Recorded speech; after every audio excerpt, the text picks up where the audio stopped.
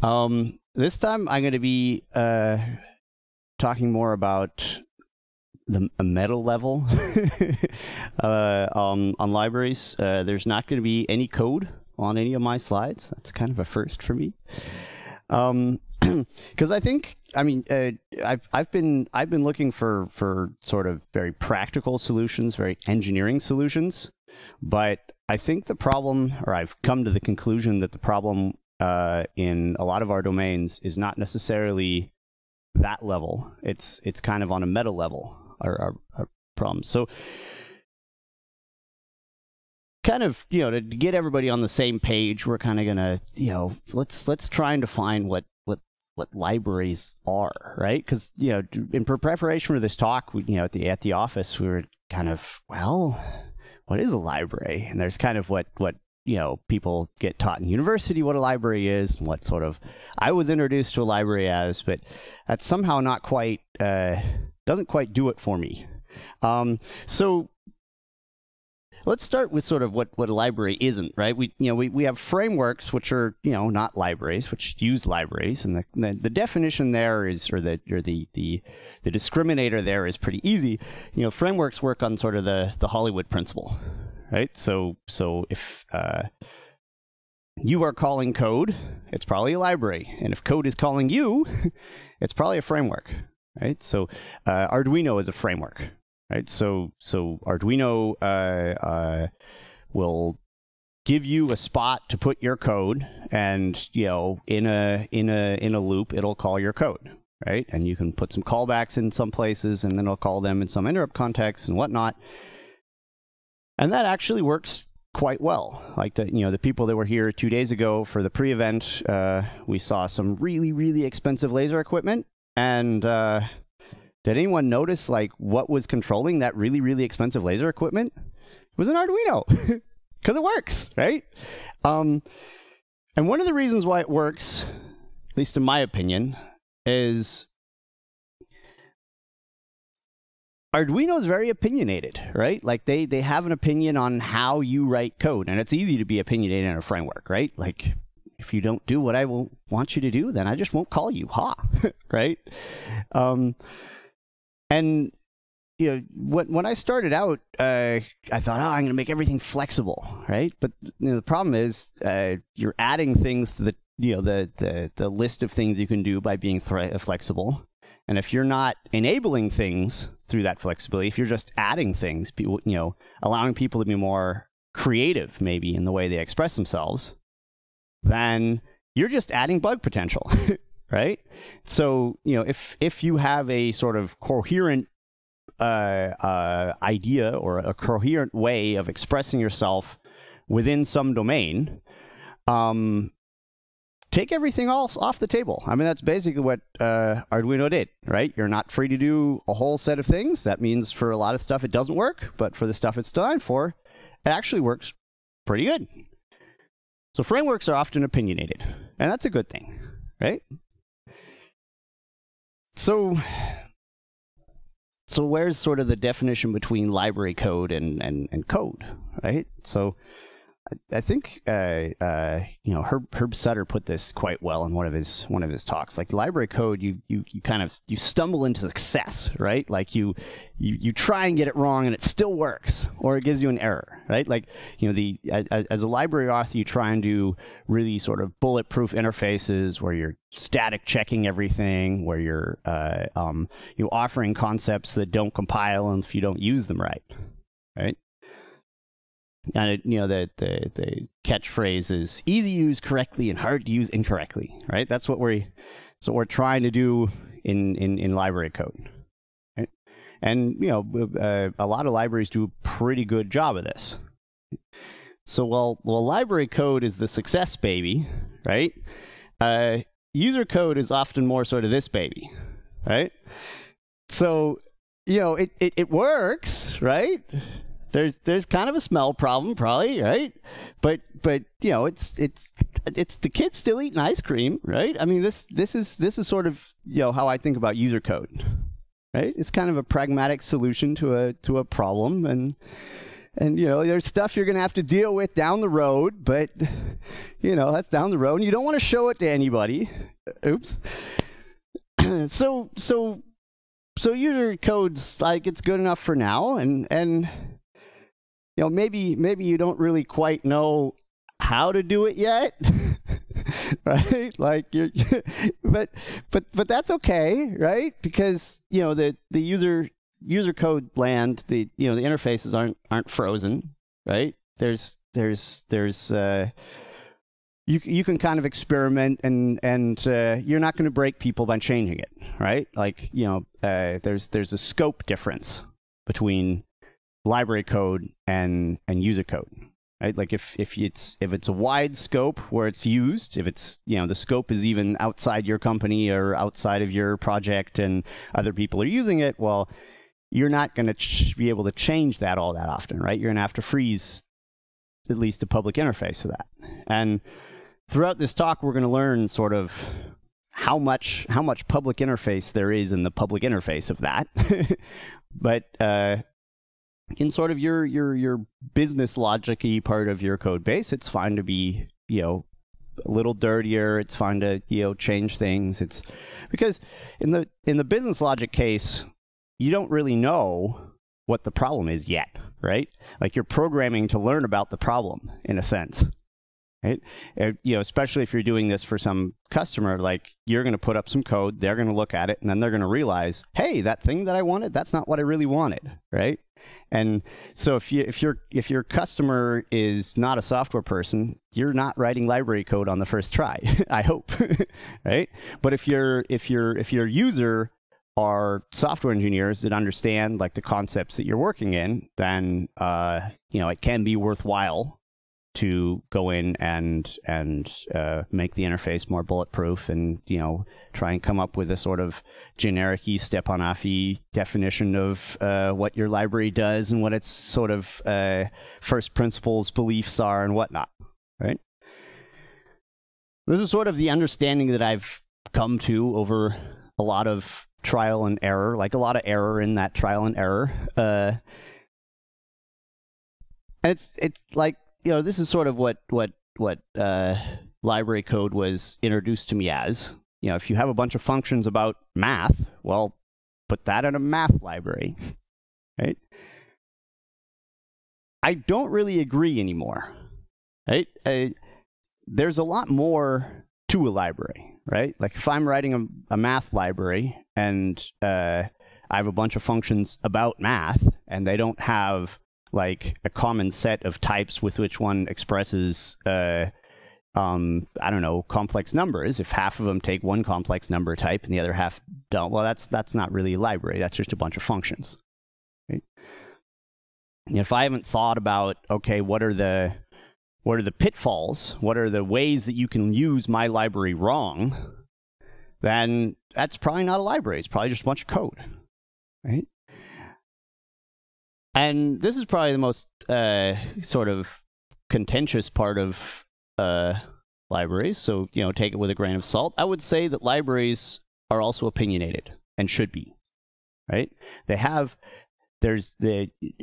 By using a library, you are expecting your users, or you are expected as a user to program in a certain way, right? There's part of the library philosophy that creeps out of the library and into your code. And so the library author's opinion about how one should write code kind of creeps in, right? And looking around the room, maybe most of you agree with me, sort of eye contact-y. Some of you don't. We're going to kind of go into that a little more in depth. So I have this piece of code, right? And here we're using, unique pointer, the sort of poster child of resource acquisition is initialization, or scope-based resource management, as we should have called it. The idea here is I'm encapsulating in my unique pointer the responsibility of freeing the resource again, right? So all on that one line. Let's see if my pointer clicky thingy works. Somehow not. Oops, that's not the right button. Damn it. Okay, so in this U that's going to explode, because we saw the next slide, right? We're encapsulating this responsibility, and we're just assuming, even if we don't look into like all the stuff and dust bunnies and whatever in our code, that this is going to work, right? I mean, if you see this in your code base, you expect it to be freed at some point. Maybe somebody's moving it somewhere else. Someone will free it at some point, right? It's not my responsibility. I encapsulated it right, and we're good, right? But that doesn't always do the right thing. For example, somebody could be using GoTo, right? And the problem with GoTo is the GoTo skips over. I'm just going to point like this curly, right, where the object is destroyed, right? And GoTo, in order to be really, really performant, it just goes to, right? It's in the word and in the name. It doesn't go to and make sure nothing breaks. It just goes to, right? So the destructor of U is not called, because we just skip over the part of the code that calls it, right? So how do we deal with this sort of conflict of philosophy, right? We have GoTo out of C, and we have unique pointer out of C++11, and they don't really work together that well, right? And the way we deal with this specific problem is we kind of have this dogma, right? Like if it breaks RAI, well, then it's not part of modern C++, right? So we don't use GoTo. Right? You've probably heard that in a bunch of places. Don't use GoTo. And I don't use GoTo enough that I actually had to look up how to write a label. Right? This is. I mean, I knew it had something to do with like a weird colon rather than semicolon and whatnot, right? But this is we just say no, that world doesn't exist because it breaks our nice, clean, hygienic world. Okay? But and we see this with some other concepts in C++. What's the problem here? Right? This was a very sort of hot topic in the 90s, right? This was kind of the proof that Strostrup was wrong, and that C++ is not, it's impossible to write safe code in C++, right? So the problem here is we're doing two things on this line of code, right? We're taking something out of the queue and we're returning it. And if the copy constructor that is called during the return that's copying it into U, if that throws an exception, well, we already took the object out of the queue, so the object is just gone now, right? And if we want to make any sort of exception safety guarantees, and we can't just be like losing objects just because something went wrong, right? So there was a lot of people that say, oh, we found the flaw in C++. Everybody used Java, right? Because it was the 90s, and that was what everyone was saying, right? And then, we kind of came up with, well, okay, why don't we do one thing per line, right? We're taking something out of the queue, putting it in a U. If that copy constructor throws, then it's still in the queue, right? We didn't pop it out of the queue yet, right? And on the second line, well, we can only get to the second line if the first line works. So we have it in U, and then we can pop it off the queue, and we're fine, right? So we kind of took the way people coded and said, no, that's not right. You have to code differently now because we have exceptions, and you have to make sure that you don't kind of break the guarantees of exceptions, right? So here again, a little more sort of, I guess you could call it dogma, right? Like our way is right. You have to code differently because otherwise our library won't work, right? And this is sort of fragmented the community a little bit. The games industry is like, yeah, no, we're not going to do it that way. We're going to go off and do our own thing, right? And then we have, more sort of subtle problems, right? Like the exception problem, probably known by a lot of. So what's the problem here? Maybe just show of hands. Who thinks they know what could be unexpected going on here, right? And R is just a range. We'll just call it a vector of int for the sake of argument. a predicate, just some normal predicate, you know, calling less than for the sake of argument. In sort of your context at work, what could go wrong here? No hands. Either people are not brave enough, or people haven't had coffee, or people are, I don't know, too sick to raise it. No, I'm not going to make jokes about that. There's one thing that's certainly unexpected going on here. This thing takes a lock, or at least some lock-like thing. Why? Why is an algorithm taking some lock? Well, I think there is like a, you know, inspired by ancient Egyptian math, something very Stepanoffy story, a way to do stable sort without allocating a scratch space, but it's slow. So everyone just allocates a scratch space to do stable sort. So there's an allocation going on in the library, and the heap's a shared resource, so there's some kind of synchronization around that, I'm sure, right? Unless they're embedded and they just lie to you. But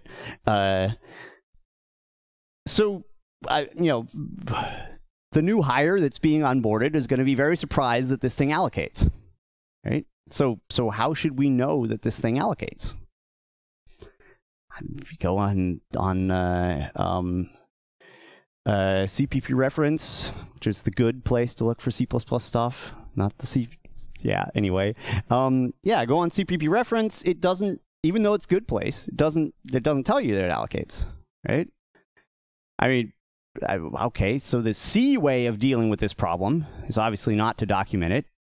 It's, well, you know, go look at the C code. You can read the C code, and this is one way of approaching sort of the problem of documentation in libraries, is to write the library in the same subset of C++ that the user code is written in, right? And so, you know, we're C programmers. We have decided to use a subset of C++, kind of discriminated on age of invention, and so you code review the library and see what it's doing. And if there isn't any allocation in there, then yeah, I mean, it has the negative side effect of, you know, look at some C libraries, you have bad dreams for a while, but that wears off, right? What are they doing to that void pointer? Anyway, so we're kind of noticing there's sort of an opinionatedness even in the standard library, which isn't really communicated well. Right? I mean, the opinion here is to make your code run faster, which is what you want. I mean, that's almost universal. We want faster code, right? So that's an opinion. And so since that's what you want, we're going to allocate, which is going to be, you know, less of a slowdown for the allocation than it is for the speed up of the algorithm, because you're working on big sets of data. That's the assumption made by the standard library implementers, right? So yeah, that's kind of their opinion creeping into kind of the inner workings of your code, right? You have to have a heap because this thing needs that, right? Or you have to do a bunch of customization stuff, right? But let's take the stable out. What about just sort? Is there still like some gotcha here? Well, trick question. There's always a gotcha, right? But what is the gotcha here, right? Let's say you're a new hire at Bloomberg. You know, John Lakos got you drunk and you wake up at Bloomberg, right?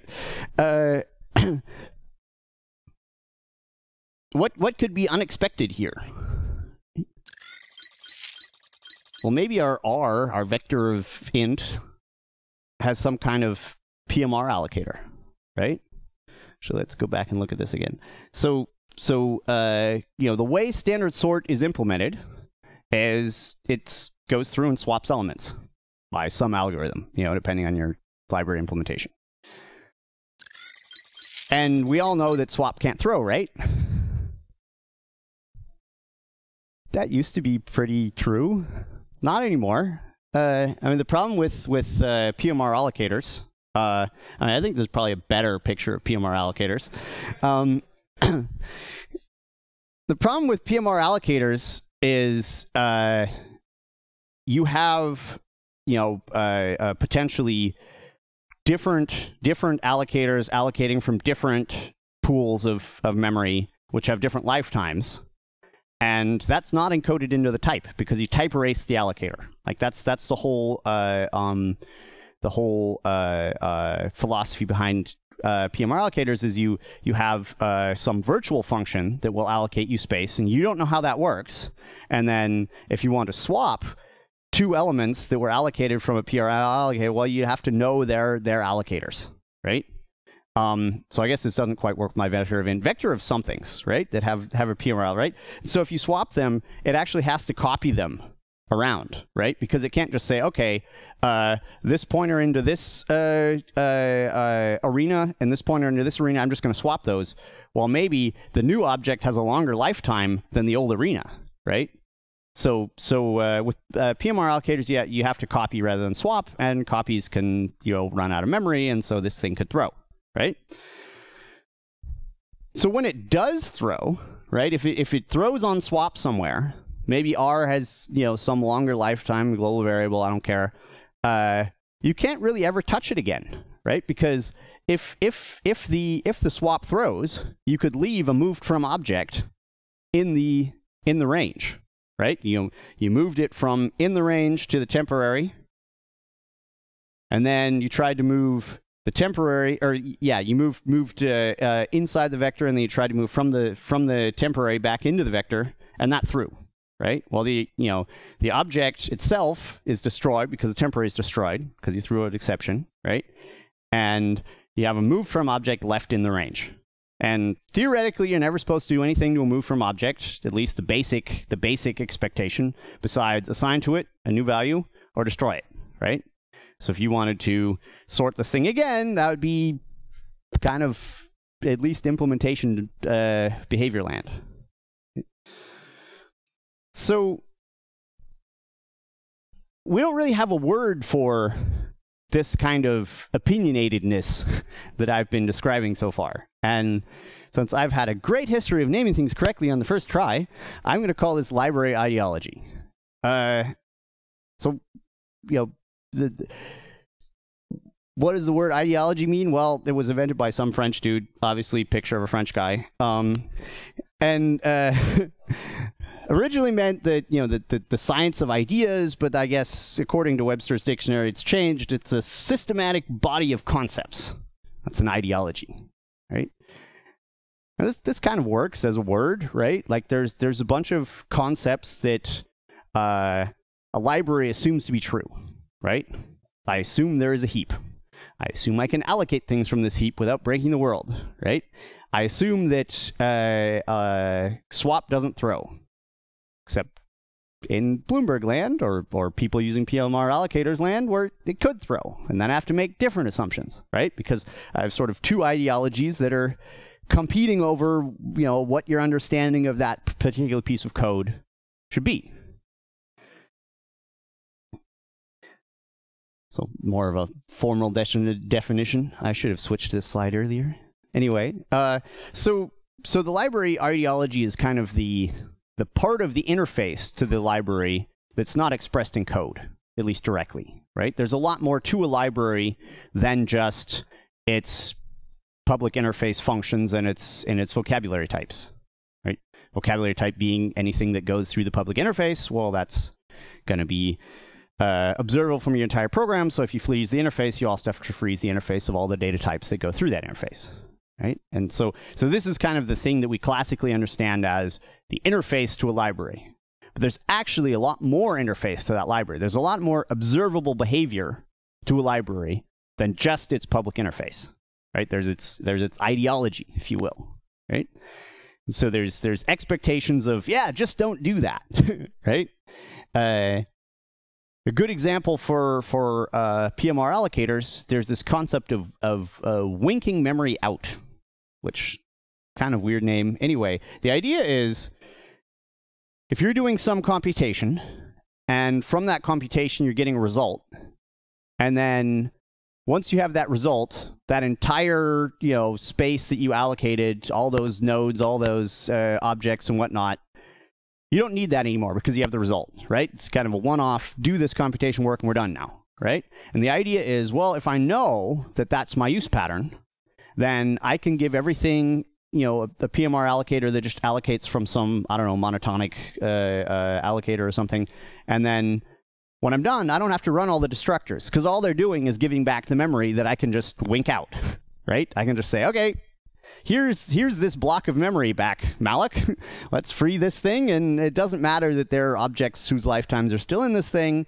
You know, it leads to a lot of interesting optimization problems, whatever. Anyway, but it means that there is the assumption that all of your destructors are only managing memory that you got from this particular arena. Because if they're not run, then you're not giving back locks, you're not giving back memory you got from somewhere else, you're not giving back sockets. You just don't put that stuff in the destructor, or, you know, manage that in the destructors of objects you allocated from this allocator. And that's a huge assumption, obviously, right? And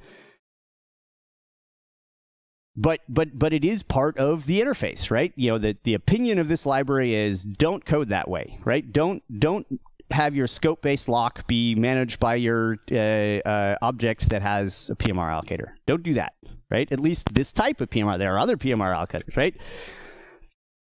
So all of these examples have been outside of most of our domains, right? Yeah, they've been sort of in server Cody land, in app dev land, and not so much, you know, microcontrollers or GPU stuff, or, you know, what people who come to this conference kind of are working in, you know, scarce resources, whatever, right? Like there is this domain where we have certain basic assumptions. You know, up until C++ 11, we assumed, at least according to C++, we're running on one thread, right? There are no other threads. We assumed there's enough memory. That's kind of an implicit assumption in that we don't handle it properly if there's not, right? So we kind of making this assumption there will be enough memory, right? We assume that the goal of the programmer is to have, you know, best throughput in sort of an amortized sense, right? We don't really care about worst case as long as it's not that often. We care about sort of the average speed. And then, okay, maybe if you're doing a GUI, maybe a little sort of reactive and the sort of the time domain is creeping in there. But, you know, I mean, I obviously haven't ever experienced slow running software and haven't automatically concluded it must be Java.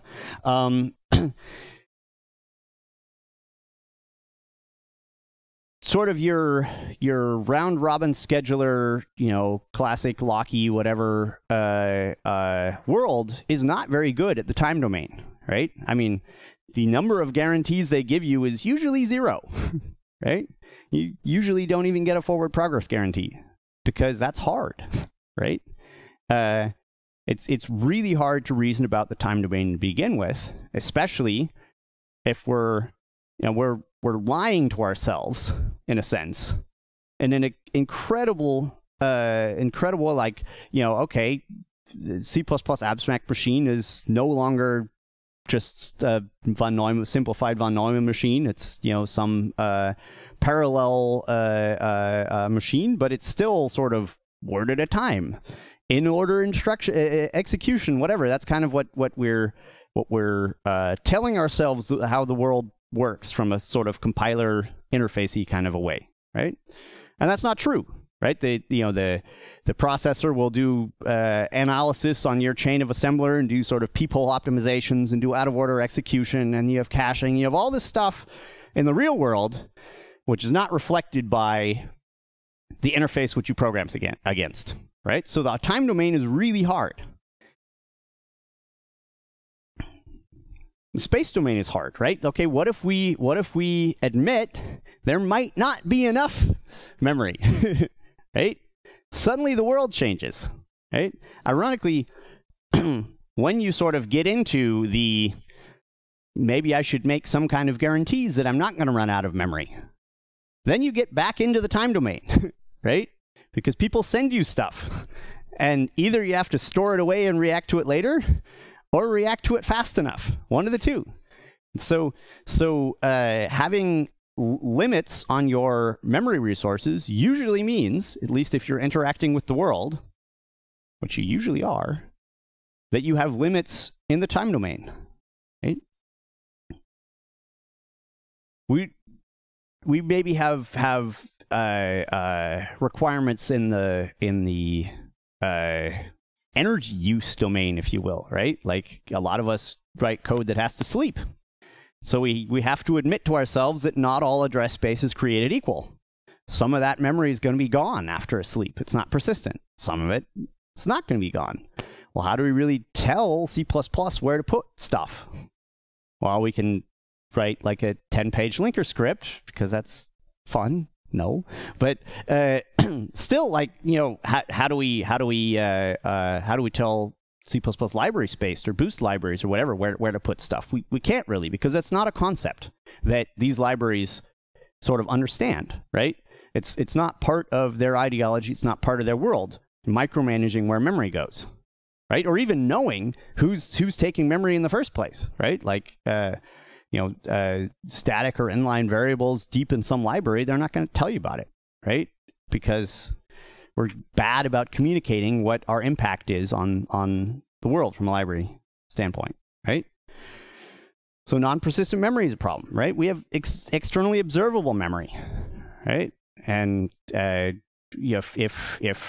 I'm writing to some GPIO port for the sake of argument, I better be doing that in the right order with somewhat the right timing, right?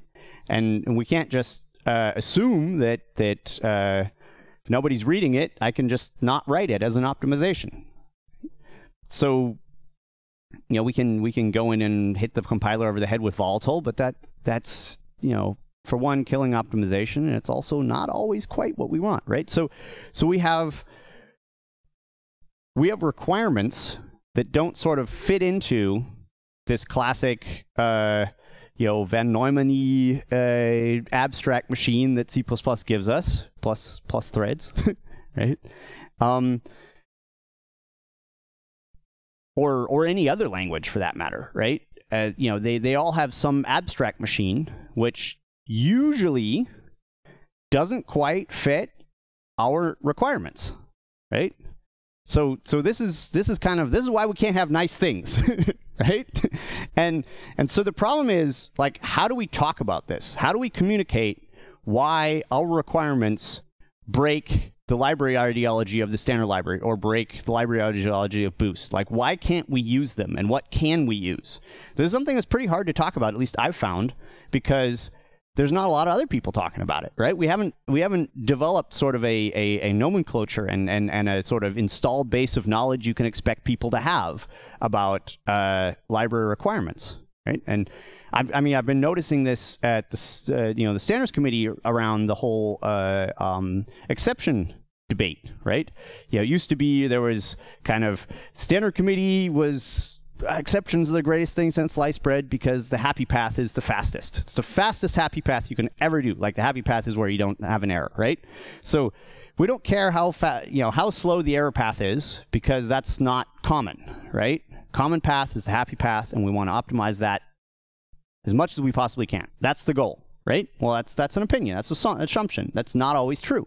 It's not true for a lot of our domains, because we care about the sad path.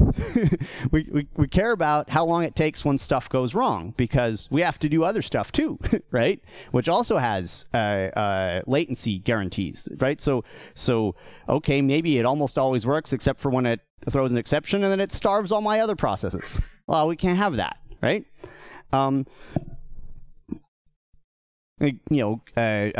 Games industry was just, okay, we're going to do our own C++ thing. Embedded domain, well, we're just going to use C. And in the last year or two, there have been a lot of other people coming to the standards committee and saying, hey, really, we have different requirements, or we have different requirements, we have ideas on how to do this. And this is really, really healthy for people to be able to express why they actually can't use exceptions, rather than just sort of Reddit flame war or whatever, right? Like, what are your requirements?